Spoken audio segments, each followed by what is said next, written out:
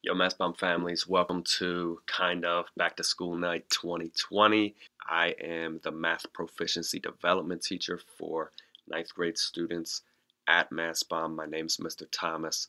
Basically, I'm just going to walk you through my syllabus like I did with the kids first day of school, talk about my class policies, how I grade, etc., etc. So the course is Math Proficiency Development, Math PD for short. Three main purposes to the course. Number one, we want to be a bridge from elementary-like thinking into high school and beyond thinking. So I told the kids I'm going to be hitting them with some stuff that for some of them might seem, oh, I already know how to do this. This is elementary. And I might also be hitting them with some stuff which is like, whoa, why are you giving me this advanced work? I don't feel like I'm ready for it. I'm gonna bridge the whole spectrum. I told them to enjoy when an assignment is easy for them, when it's something familiar with.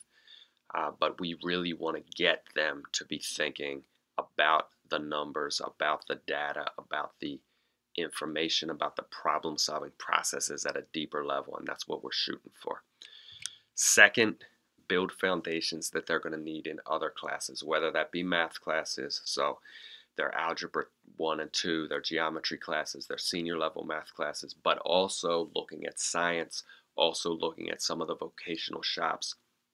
I talk with teachers and get their input. Shop teachers, science teachers will say, Mr. Thomas, we wish the students already knew how to do such and such before they got into our class. So I'm going to be working with some of the mathematical skills that lead up to and get used again in later courses. And then the last main big purpose of the course is specifically to support Algebra 1, which is a separate math course that they also take this year. They have to pass a proficiency exam at the end of the year called the Keystone exam. We want to have them ready for that. This is what I expect behaviorally. This will be in school and also online. You got to follow school rules, so I make that rule number 0 because it's obvious. My number 1 rule is what I tell you to do, you got to do. Obey me. I do tell them that there's an exception to this rule in the world. Not every adult has their best interest in mind all the time, and if I or some other adult was ever to give them a direction that they think you don't have a right, like you're stepping out of your area of authority, their job is to talk to you, parent, and talk to my bosses or the bosses of the teacher, right? The principal, vice principal, say, hey, Mr. Thomas told me to jump out a window. He can't do that, right? So I call it rule number 1 because it's my most important rule. I tell the kids and I'll tell you, if kids ever get in trouble with me, it's going to be for breaking rule number 1. Because as long as they can remember rule number 1, if they forget any other rules, I can remind them, right? I can remind them. If they remember, I gotta follow Mr. Thomas's direction. They start messing up somewhere, I'm gonna give them the warning, right? I'm gonna say, yo, you need to fix such and such up. If they don't at that point, that's when you might be getting the call or the email or called in for conferences and whatnot, depending how egregious the offense is. Okay? My other rules, they need to be in class on time, prepared to learn. Like, you can't get your education without doing that. They need to be respectful of their classmates. And I will tell them this too, and I know that some of you probably have a different policy when it comes to respect.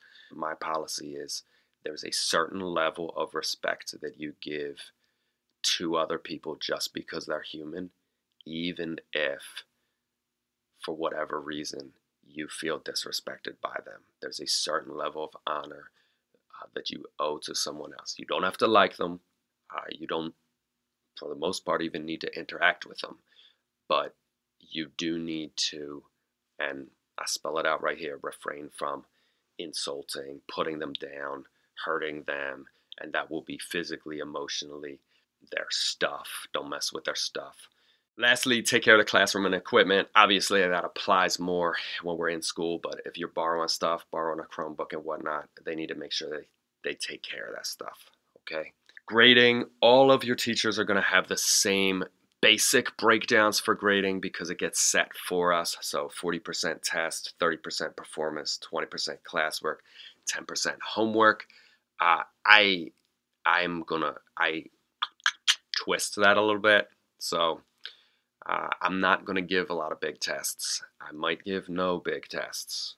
Right? The thing that I'm gonna put in the test category is gonna be there's a computer-based program requirement with our course, and it's a program called Imagine Math. They have to complete a certain number of lessons in that program each week. What the program is supposed to do is individualize things a little bit and try to, it doesn't always do the greatest job of it, but try to hit them at their level. So different kids are working on different lessons at the same time. That's the 40% category, is about half of the points. And I do ask them when they're engaged with that program, I say, you got to turn in notes to me. All right, you need to be taking notes while you're working with that. The second biggest category for me, performance, typical everyday assignments are going to go into that category. Anything that I'm assigning on a typical day, that's where most of my points will go. Homework will be stuff that I do less often. So that'll be like test prep stuff, and anything that doesn't fit into the to the categories above it will go into that category. And then my top one, classwork, is an effort grade. Are you here? Are you prepared? That means, did you do what you needed to do before you got to class? Did you bring the stuff that you needed with you? Are you participating? And are you doing all this stuff with a purpose, or at least doing a good job of faking it? I don't want you showing me the face that says, I don't care. I don't want you showing me the face that says, I don't want to be here. I'm going to keep my arms folded, and I'm going to hate school today, right? You got to, same as on the job later in life. You might be having a bad day, but you still project, I'm here for a reason. I'm here to serve the customers, etc., etc. Overall grades, you get 90 out of those 100 points. You got yourself an A, 80 for B, 70 for C, 60 for D, and hopefully we don't go below that. But obviously, F is an option for those that don't do what they need to do.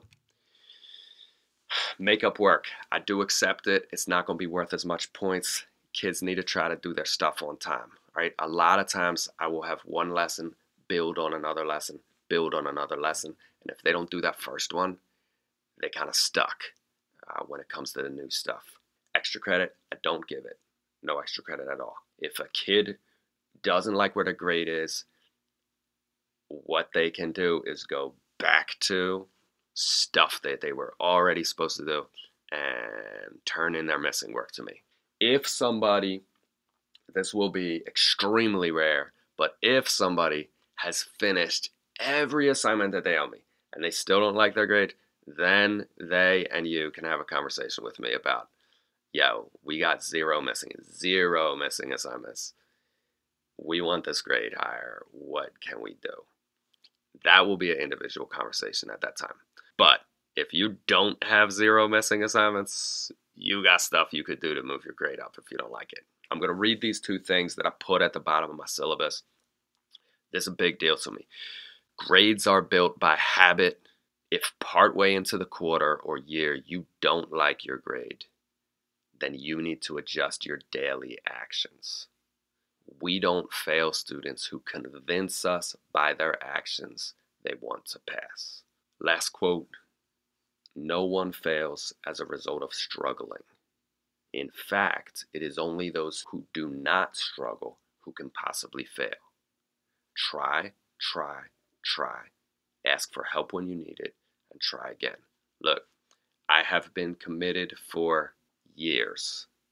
If a kid shows me, Mr. I'm trying daily, I'm trying, then I will make sure that the numbers work out. I'm not going to fail somebody that is showing consistent effort. Okay? But that also means on the flip side, if at the end of the quarter I'm putting down an F, I have not been seeing effort, and stuff needs to change, right? Habits need to change. Hopefully that's at least an introduction to me. If you have questions, please reach out, um, and we try to work through things.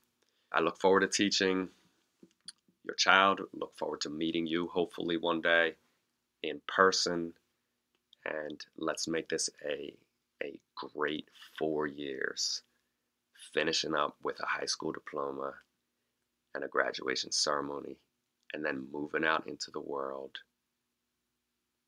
to be someone, to be something extraordinary.